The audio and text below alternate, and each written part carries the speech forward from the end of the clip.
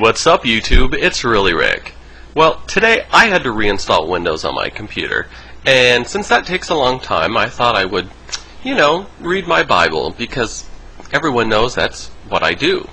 Well, I paid particular attention to the books of Daniel and Revelation, and I think I've stumbled across something that nobody knows about.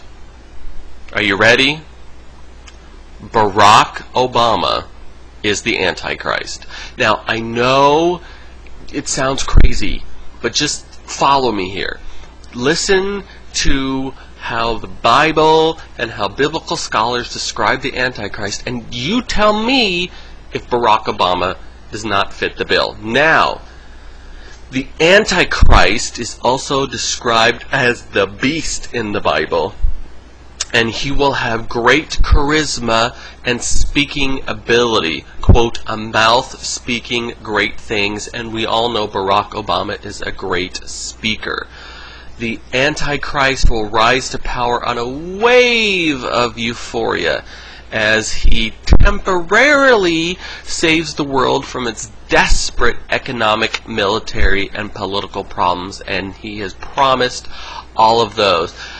This guy at the Democratic Convention is going to give a speech in front of 100,000 people at Mile High Stadium. I mean, come on, no politician has ever done that before. Now, the Bible does say that the Antichrist could well rise out of Europe or the Soviet Union, but that doesn't necessarily mean that that's the truth. Now, we have Barack Hussein Obama. Okay, Barack Hussein Obama, who came, wasn't he born in like Babylon or, that particular area? So that's where like the Bible started. You know what I mean? So it's very possible that that he's the Antichrist.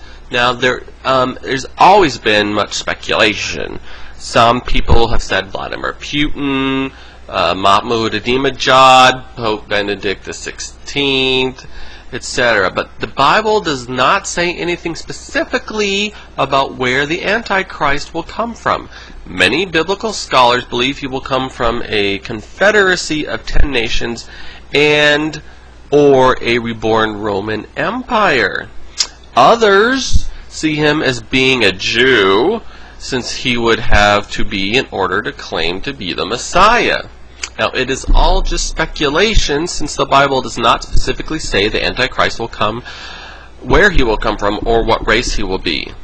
One day, the Antichrist will be revealed, and Thessalonians 2, chapter 2, verse 3-4, tells us how we will recognize. Don't let anyone deceive you in any way, for that day will not come until the rebellion occurs and the man of lawlessness is revealed, the man doomed to destruction. He will oppose and he will exalt himself over everything that is called God or is worshipped, so that he sets himself up in God's temple, proclaiming himself to be God. Now, Jeremiah right, good Christian, right?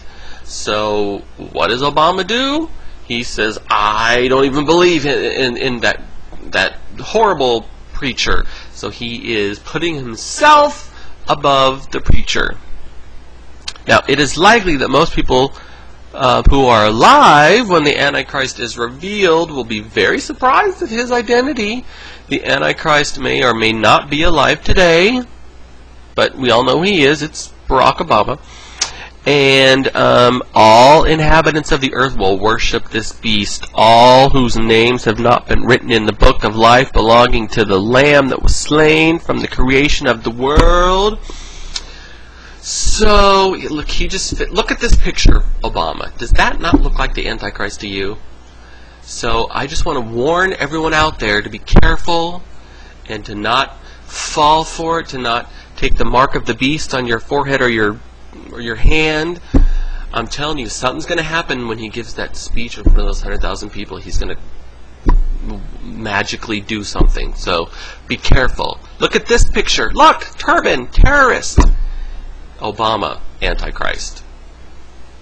Mark my words. You heard it here first.